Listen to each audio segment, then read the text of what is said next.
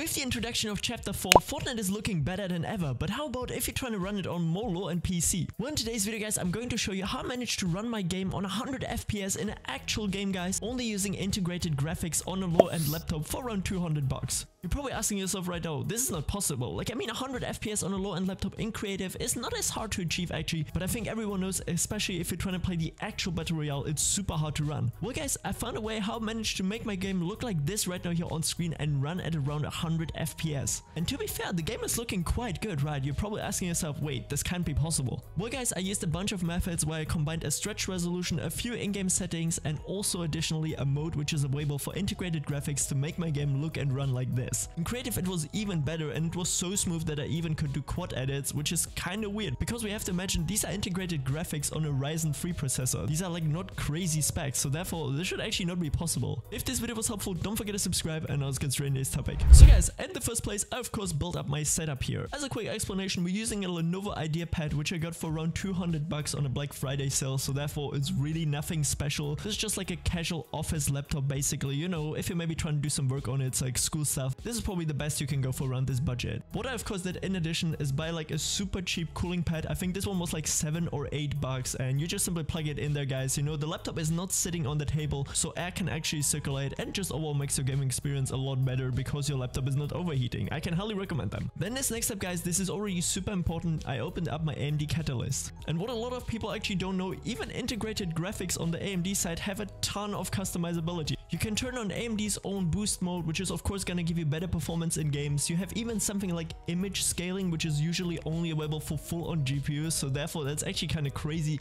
And just in general, I made sure that I turn up everything which is somehow needed to give me better performance in games. Also super sampling instead of multi-sampling. This is just like something how textures kind of load, and especially for Fortnite it will give you a huge benefit. Then this next up guys, what I did is actually I went into my game user settings and just normally applied a stretch resolution, which was actually 1280 x 960, and as you can see, you just somewhere have to apply it for your resolution sizes X and Y, and the last user confirmed one.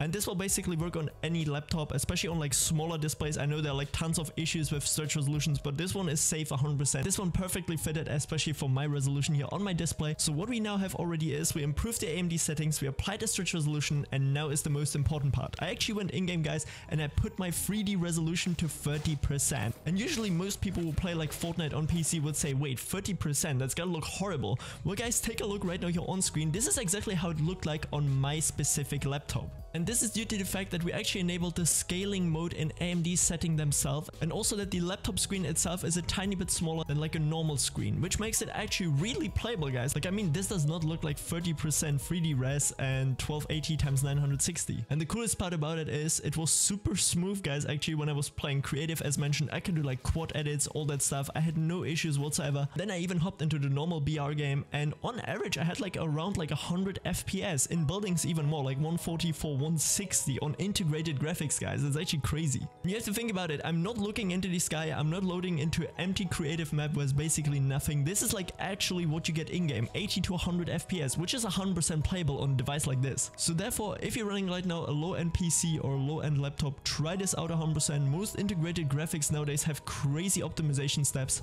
And if you want me to do more content like this, let me know down in the comment section below, and don't forget to subscribe guys. We're super close to 70k subs and I would highly appreciate that. And now don't forget to check out the latest 2 videos guys, where I'll show you how you can optimize your Fortnite even more.